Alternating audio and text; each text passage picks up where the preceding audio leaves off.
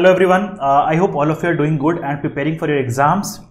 Now guys, today we are here to discuss a very important topic that is accounting for cryptocurrencies. Accounting for cryptocurrencies. All of us know that the cryptocurrency is a very hot topic these days, right? And definitely there is an urge to understand what should be the accounting treatment for that. So let's discuss that. As all of us know that there are certain companies which accepts cryptocurrencies as a mode of settlement of a particular transaction. So we might think of that cryptocurrency can be classified as cash or might be a cash equivalent. Okay, so let's analyze this one. Let's analyze. Okay, so before we analyze the accounting treatment for cryptocurrency, let's understand what exactly is a cryptocurrency. Okay, let's understand what exactly is a cryptocurrency. Let's understand cryptocurrency is nothing but is a digital money,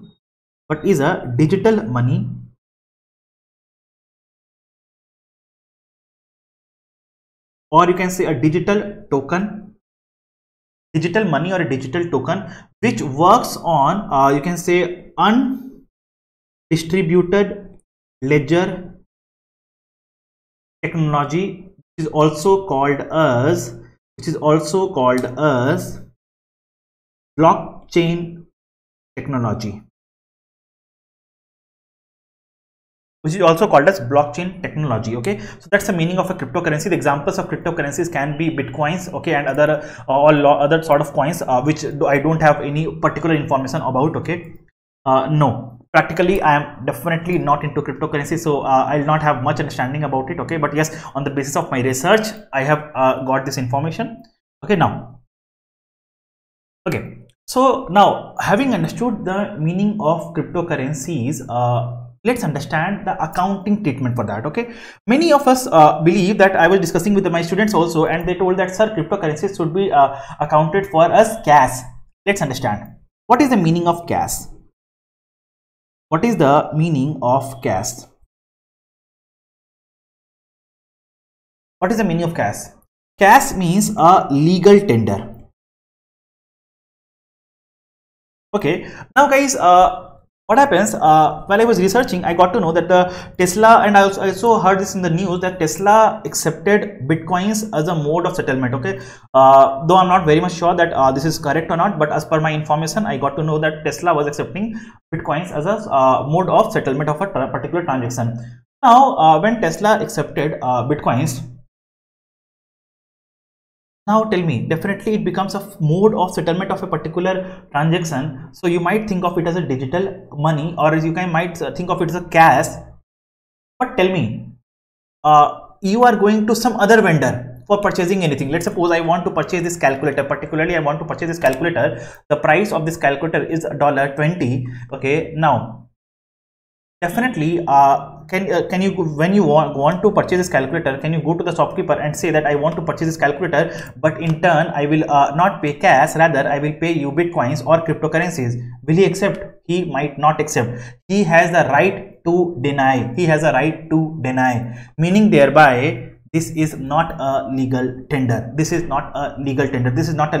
Okay, so hence cryptocurrencies are not cash. Cryptocurrencies are not cash. Cryptocurrencies are not cash. Now second is cash equivalent. Now you might think of that, sir, okay, I understood it's not a cash, it's not a legal tender, it might be a cash equivalent in that case. Okay, fine, let's analyze the definition of a cash equivalent. So if you go as per IAS 7, it clearly says that the cash equivalents are short-term, highly liquid investments, short-term and highly liquid investments that are readily convertible into cash,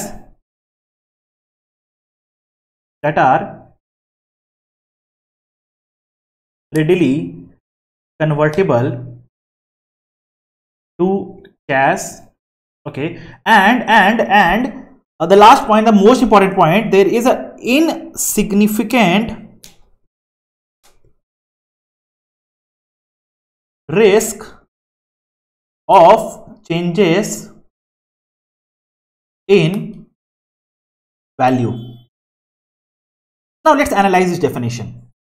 Short term, yes, it can be, because generally cryptocurrencies are held for trading purposes, so it can be it can be short term, it can be held for long term also. But yes, let's analyze for short term in them. Okay, let's assume that it is short term. Highly liquid, yes, whenever you want to sell it off, you can sell in the platforms where you can sell it off. Okay, there are multiple platforms. Okay, now third one is readily convertible into cash. Yes, they are readily convertible into cash. Okay, now insignificant risk of changes in value. I'll tell you one thing. If you just look at this chart,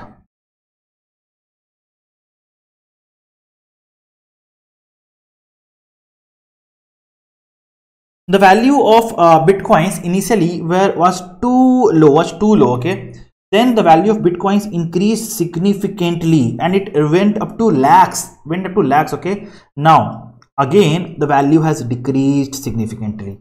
So what happens? There is a high fluctuation. There is a very high fluctuation. It can increase significantly. It can decrease significantly. It can go up or down depending upon the market. Okay, depending upon the market and you can say the regulations as well. Okay, the external factors. So can we say that there is an insignificant risk of change in fair value? No. Since there is a very high risk of change in fair value, which we can also substantiate by numbers. Okay, right? Now hence we can say it is not a cash equivalent as well. Now the third argument that can come here is, sir, it can be a financial asset. Okay, fine, let's analyze that also. Financial asset. What is the meaning of financial asset? Tell me. What is the meaning of financial asset? Financial asset means cash. Financial asset means investment in equity shares of another company, another entity, or a contractual right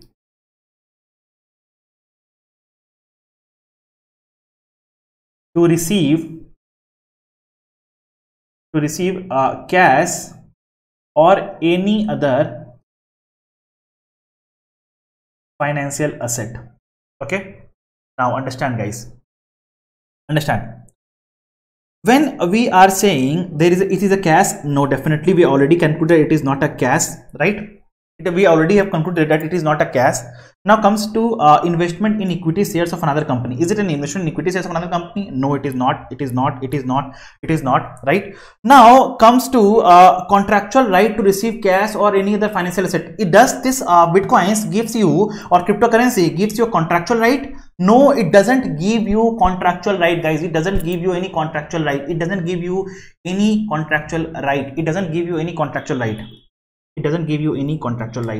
Now, since it doesn't give you any contractual right, hence it is not a financial asset as well. Now comes the question, sir, then what it is? It is not a cash, it is not a cash equivalent, it is not a financial asset. Then what exactly it is? The fourth, intangible asset. Fourth point is intangible asset. Now tell me, what is the definition of intangible asset? Intangible asset means what? Identifiable plus non-monetary plus no physical substance.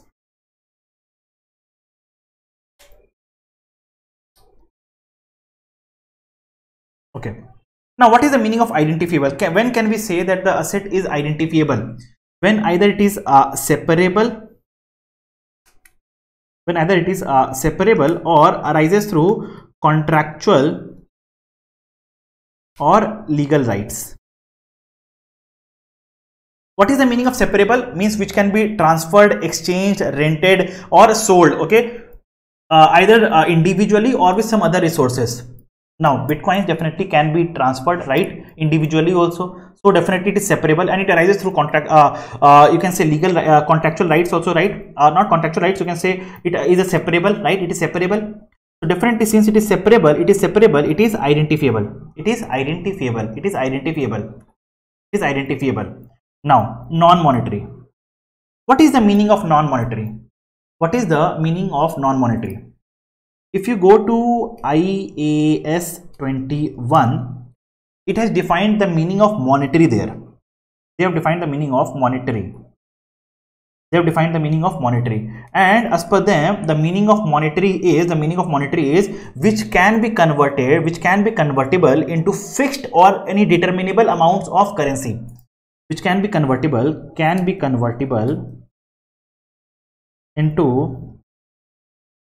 fixed or determinable amounts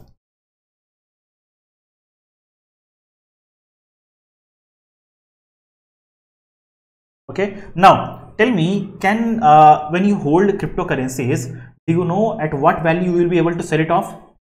What value will you realize from this? No. So is it fixed or determinable? No. So can we say it is non-monetary? Yes. It is identifiable. It is non-monetary. Does it have any physical substance? No, it doesn't have any physical substance. So this condition also gets satisfied. Now what happens? Definitely the cryptocurrencies satisfy the definition of an intangible asset. It does satisfy the definition of an intangible asset. Now, okay. So as we know that cryptocurrency, just a minute. Cryptocurrency is a digital money which satisfies the definition of an intangible asset. Now comes the question. See, intangible asset, if you can recall, can be measured at cost model or can be measured at revaluation model, right? Now understand guys, measuring in bitcoins or cryptocurrencies at cost model definitely will not be a right way or a correct way of measuring it off. It will not be correct way, because as you know that the cryptocurrencies, we do it for the investment purposes, right? When we purchase anything for the investment purposes, then generally we don't record it at cost. We want to measure it at fair value, and whatever is the gain or loss, we want to record the gain or loss, right? So cost model will not be an appropriate model. We will go to revaluation model. Now there is a condition. We can opt intangible assets at revaluation model only and only if there is an active market. Whenever there is an active market. Now what is the meaning of active market? The particular intangible asset is sold with a sufficient volume and sufficient frequency.